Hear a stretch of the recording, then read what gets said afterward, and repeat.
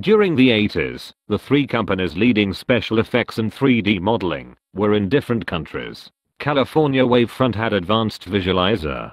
France Thomson Digital Image, TDI, in Canada. Alias created animation with Power Animator. Wavefront purchased TDI in 1993. In 1995, Alias and Wavefront merged into one company.